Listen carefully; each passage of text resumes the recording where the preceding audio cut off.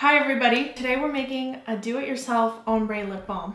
So I'm really into other countries' beauty products. Right now I especially like Korean beauty products. Yes, they are very trendy. The other day I came across something that I needed to have. I'm gonna put a picture of the lipstick right here, the one that's inspiring this video today. So as you can see there, it's a split lipstick lip balm kind of thing. One side is a deep berry stain color and the other is just a clear color. And this is because a huge trend in Korean beauty, as you probably know, is having dark lipstick at the inside of your mouth, kind of like I have on right now. So I'm gonna pop a few pictures of that in here so you know what I'm talking about in case you've never seen it before. So what we've made today is sitting right here and it's actually really cool. I'm kind of super proud of myself because I completely made this up on my own.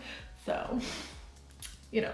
At least I've never seen this anywhere and trust, I looked for it. To start off with, of course, you're going to need a few things. If I have control over it, I really like to keep these DIYs as simple as possible and incorporate as many things as I think you probably have around your house. So first you're just going to grab some dark lipsticks. I personally chose some dark raspberry colors, but you can make it any dark color you'd like. Purple, orange, red, anything will work. Next, you need a completely clear lip balm. You need some duct tape, which sounds really weird, but trust me, I figured something cool out. You're gonna need a heat-safe dish or bowl, some Q-tips, an empty lip balm container. Mine is just an old Burt's Bees one, and that's all you need. Now, first things first, we're just going to clean out our old lip balm container. All that really entails is just taking a Q-tip and getting all the product you can out of the container.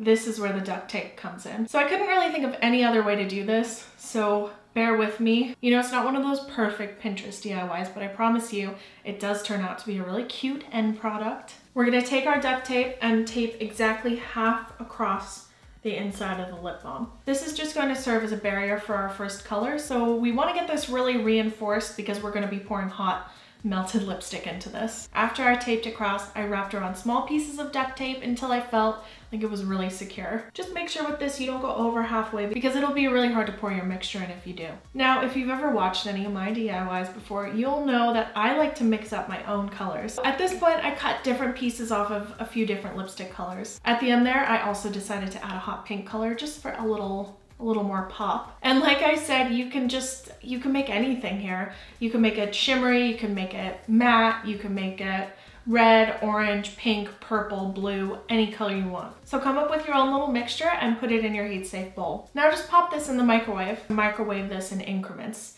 You don't want to overheat it. If you overheat it, it will ruin the lipstick. I know that because I've done that before. It gets like boily and weird, it's burnt, okay? I think you get the gist. So just keep an eye, 30 seconds at a time. For me, it took about 50 seconds all in all. Give it a bit of a stir and use an oven mitt to pull it out of the microwave. Even though I never do it because, you know me, like wild times over here. All right, now that your mixture's melted, we're gonna very carefully take this out of the microwave, sit our lip balm with the taped barrier parallel to the counter. So you're kind of creating a little dish, right? And you're just gonna pour your lipstick into the small opening between the tape and the lip balm container. It took effort to make this look graceful, so don't expect. This is edited, obviously. It's not a graceful DIY at this point. Just pour it in there, it's kind of messy. Put a paper towel down, you're done. I would call this the most difficult part of this DIY because you have to kind of look into the tube and get it as flat as you can. If your lip balm has a little twist up peg in the middle of it like mine did, you're gonna wanna meet that little twist peg.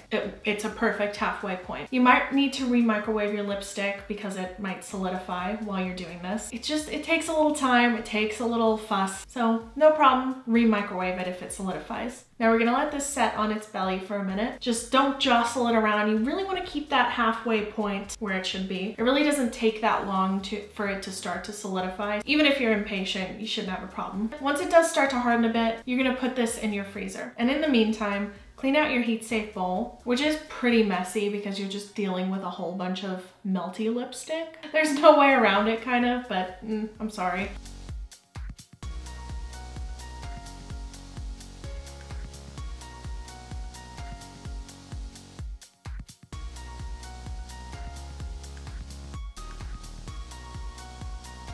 Once you've done that, cut a few pieces off your clear lip balm and put it in that container. Microwave your clear lip balm for about 45 seconds and pour it into the other half of the lip balm container.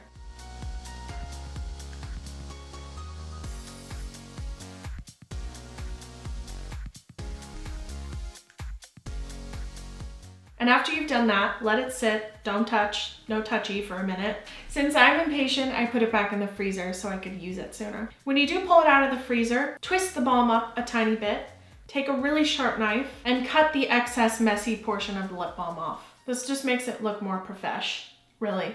And it makes it work better as an ombre lip balm. So now that you've done all that, all that's left is to try it. A little heads up about this, if you do want to get the ombre effect, you can only swipe sideways with this. Otherwise the color mixes in with the clear and it's just a plain old lip balm and none of your work mattered really. If you do that though, you can always clean it off and no harm, no foul. But the way you're really supposed to use this is one direction, one swipe with the dark point at the inside of your lip.